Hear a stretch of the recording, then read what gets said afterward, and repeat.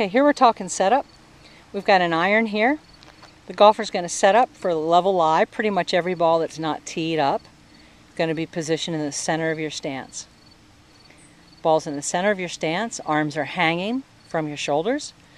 There's no forceful protruding of the right hands, of the hands forward of the ball. Now, trouble comes when we pick up a driver and we set with a driver.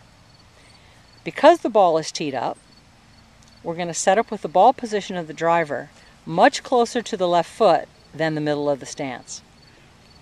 And therefore, the trouble that we often see is that people try to get their heads and their body up near where the ball is. And therefore, they open up their shoulders and they create a situation where they're going to swing down at the ball very steeply. So in order to counteract that, you want to set back. A suggestion is to think of putting 55% of your weight on your right leg, and your shoulder, instead of your right shoulder being forward towards the ball, your right shoulder is going to be down and away.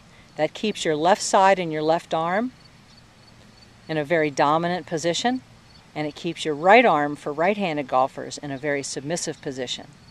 Now, if we go ahead and do a little drill to help you keep your shoulder girdle nice and flexible so that you can drop that right shoulder, we're going to put our hands together in a praying position and keep your spine stable.